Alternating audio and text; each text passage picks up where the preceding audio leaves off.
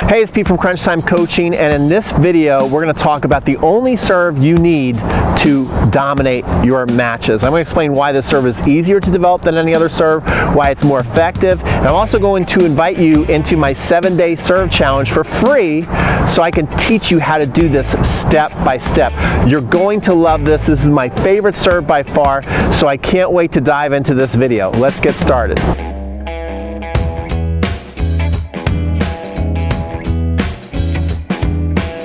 All right, so there's 3 types of serves that people have. That's it.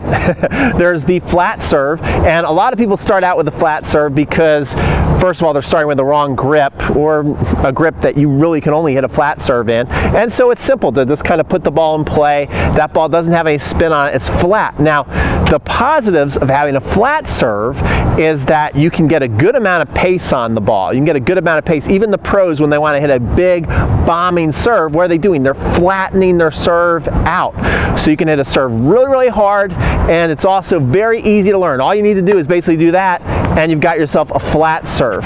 So to learn more of a different types of spin, it's going to be a little bit more of a learning curve, a little tougher to learn, but I'm going to explain why I really love teaching this one particular serve to you. So the flat serve is one that you want, but the negatives, what's the negatives? You can hit the ball harder, it's easier to do. So you're like, well, Pete, this sounds great to me.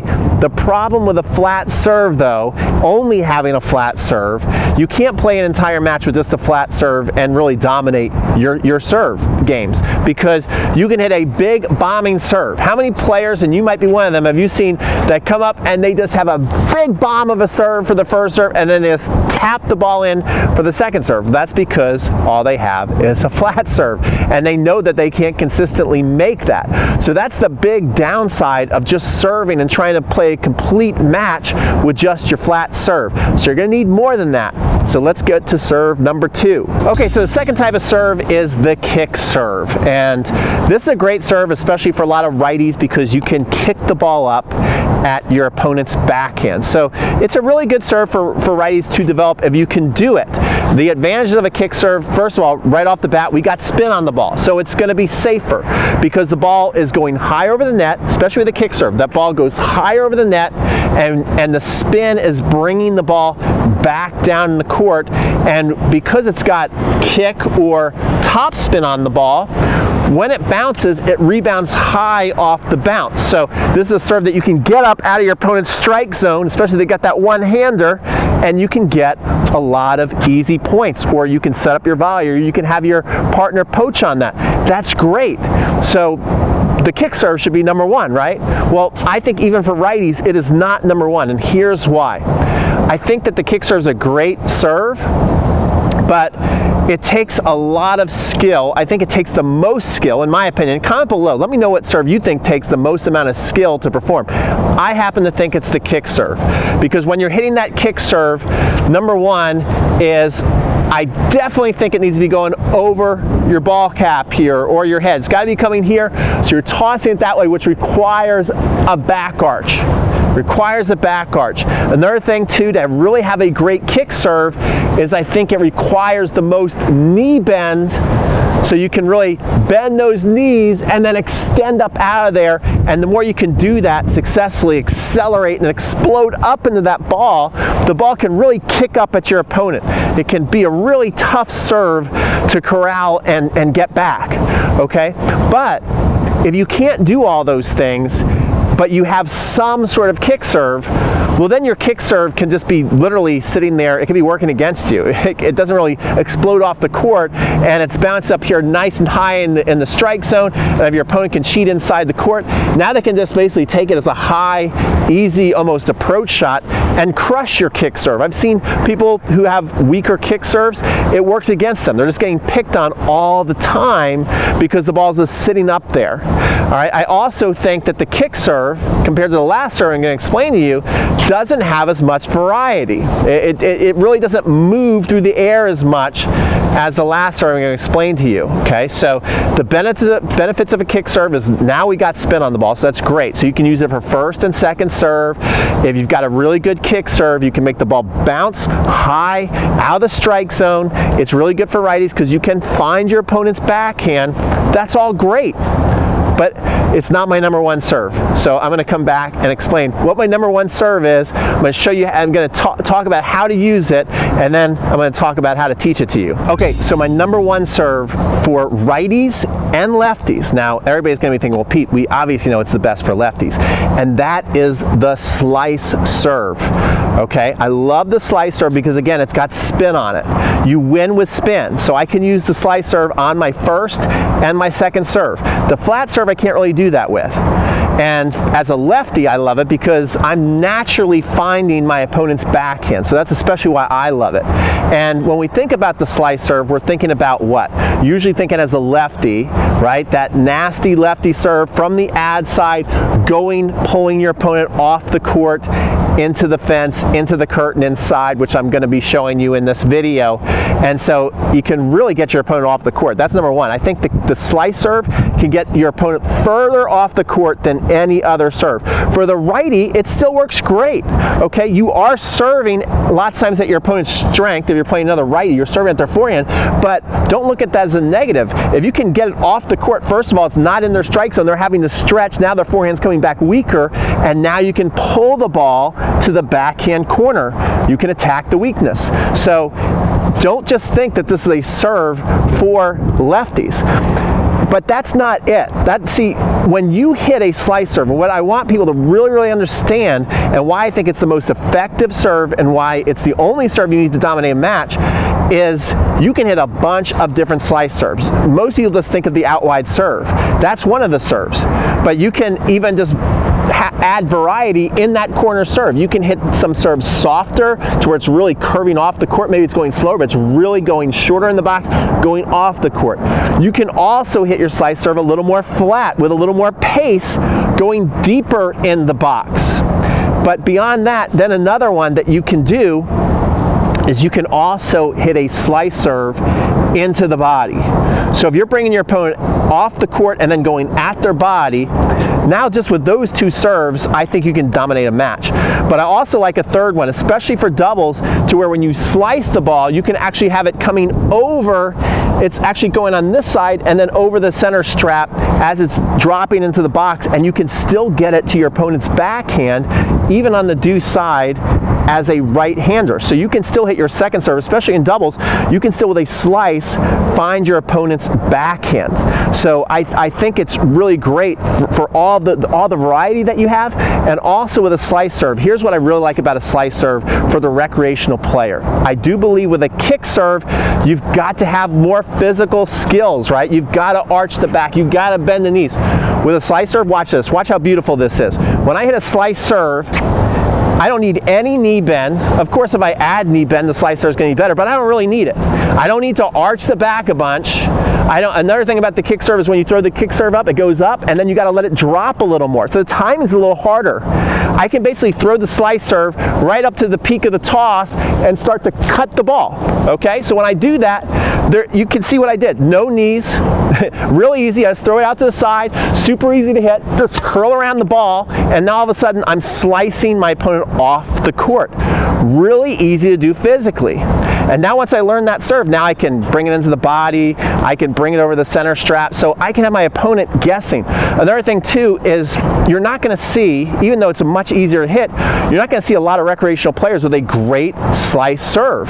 So the fact that it is curving in, a lot of your opponents haven't seen that, or they've seen it very rarely, or they haven't seen it done at a very high level. So if you can really make that ball spin in at them, it's very confusing, and it's running away from them. Okay, it's running away from them, or it's attacking them into the body. Those are the two ways you want to use it. Another thing that's great about the slice serve is we talked about the kick serve, how it can kick up. But for too many people, the kick serve sits up.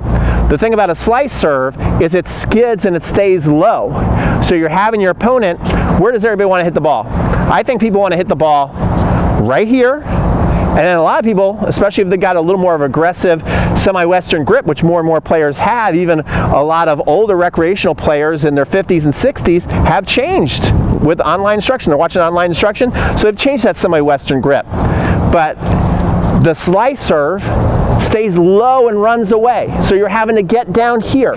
That's going to make the ball pop up, especially if you're playing doubles out there This is going to set up a lot of easy volleys for your partner. So your partner's going to love playing with you if you've got that slice serve.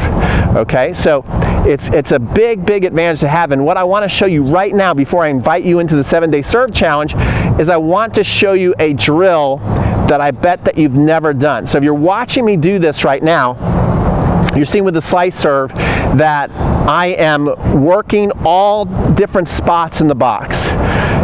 You're seeing the ball go out wide. You're seeing the ball go deeper. You're seeing it hook into the body. These are all the things that I want you to practice. Just don't go out there and just always aim your slice serve off the court. So I want you to go out and do this drill that I'm showing you right now. And then I'm showing you some points that you can see that because I'm doing all of this, I'm getting a lot of free points. I'm getting my opponent to go into the curtain. When it's going into the body, I'm either getting a weak reply to where I can put away a forehand or the ball's not coming back. And another thing too is once you master that, if you do happen to have a flat serve or a kick serve, it sets that up so much easier. I'm going to show you a kick serve right now, a couple of kick serves that I've won the point, one here with an ace and then another one was a weak reply. And the reason why this kick serve won me the point wasn't because the kick serve was so great. It was a good kick serve, it wasn't great, but it's because my opponent was waiting on the slice. They were expecting the slice, so I just put the kick serve out there, all of a sudden they were nowhere near to be found. So it can set up your other serves, okay? So I want to invite you to my 7-day serve challenge, which you can sign up and get free 48-hour access so you can see if you really love it, all right? So you can sign up, get free 48-hour access. We're starting February 22nd, and here's everything that you're gonna learn inside of the 7-day serve challenge. I call it the serve obsession challenge because I want you to get obsessed about your serve for 7 days. And so on day one, I'm going to walk you through the perfect practice template. So when you go out for the rest of your life, you can have this one practice to where you know that you are not wasting any time. Too many people just go out with their bucket of balls and they're just reinforcing bad habits. This is why people get stuck at 3-0, 3-5, low 4-0 levels for 15, 20, 30 years because they just keep doing the same things that are not getting their game to the next level. On day two, and we all know how frustrating the toss can be. I actually had super embarrassing story. I was a director at a tennis club and I was playing tournaments and I was going through a year or two where I lost control of my toss. Completely embarrassing. So I have a 10-minute toss fix for you. Right now when I toss the ball up, I feel really confident. I love my toss and I want to show you this system that you can go through. On day 3, we're going to fix the #1 serve mistake. So before I can teach you the slice serve or the kick serve, which we're going to get to in the 7-day serve challenge, before I can teach you that, we got to get rid of the #1 serve mistake. I think it holds back about 80% of recreational players, and that is the pizza move. That's where your racket comes back here, and we all know it's wrong, but that muscle memory is a beast, and it's so hard to fix. So I show you the system on how to fix the dreaded pizza move so you can start to serve more like the pros. On day 4, we're going to go through pronate like the pros. And a lot of people are confused with what pronation is, so I clearly explain what pronation is, but I think what a lot of people don't think about, you also kind of equate pronation with maybe more racket head speed, more power, but there's different little nuances within your pronation, the way you approach the ball, that's going to affect the speed that's coming off of the racket, but you're still swinging just as fast. One of the coolest things I ever saw, there's this pro on tour, Katie McNally. I actually know her because we do some clinics at Harper's Point in Cincinnati, which is her home club. That's where she grew up. And right now she plays doubles with Coco Gauff. She's also doing great things on the singles tour as well. But she made a video, I think it was for the Tennis Channel, to where they asked her, hey, serve it at 80 miles an hour. Guess what Katie did? Bam, 80 miles an hour. Serve it at 90 miles an hour. Katie did 90. Serve it at 100. She was able to go on a dime from 80 to 90 to 100. How is she doing that? And the serve looked the same exact pace. She was hitting different parts of the ball. Her pronation follow through is just a little bit different, subtle differences that you can't really pick up on camera. I kind of show you how to do that on day 4. Day 5 is a day you don't want to miss because we're going to go through powerhouse serving. We're going to join the 100-mile-an-hour club. I'm going to show you the steps that you need. It's about a 30-minute video. I went all in on these videos for you guys. It's a 30-minute video that gives you a bunch of drills and tips and lessons on how to finally serve over 100 miles an hour. And then on day 6, it's the most important day in my opinion. It is the one serve that you need to dominate all your matches, and that is serve the curve, my slice serve. It is my favorite serve by far. Of course, I had big incentive to private lesson to get my life's work on the serve. So it's a complete steal of a deal, but then when the week is over, then we put the 7-day serve challenge back in the vault. We only did it one time last year. I might do it more this year. I haven't made up my mind. But for right now, we're closing it up. I don't know when we'll open it back up. And you just can't access it. There's no price to it. You just can't, it's not available. So definitely sign up for the 7-day serve challenge. I'll see you inside. We're gonna start on February 22nd. You can send videos to me. Look at this note from one of our new members, Michael, who signed up for Next Level University, but he can send in serve videos, and he didn't even really expect much from the program. Look what he just wrote me, this testimonial. I just got this today, hot off the presses, to where he's already feeling more confident on the serve, and also he won his matches, even more important. All right, so you can get free coaching. We're also giving away cash prizes. Like if you watch this video to the end and you don't sign up for the 7-day serve challenge, guess what? You don't love tennis. Shame on you. All right, we'll see you on the next video. Don't forget to like, comment, and subscribe. We'll see you on the next video. We'll be back with more serve videos, more forehand videos, more backhand videos. We're working on getting up to 50,000 subscribers. When we do, I'm gonna give away something awesome to one of our subscribers. So make sure you subscribe, and we'll see you guys on the next video.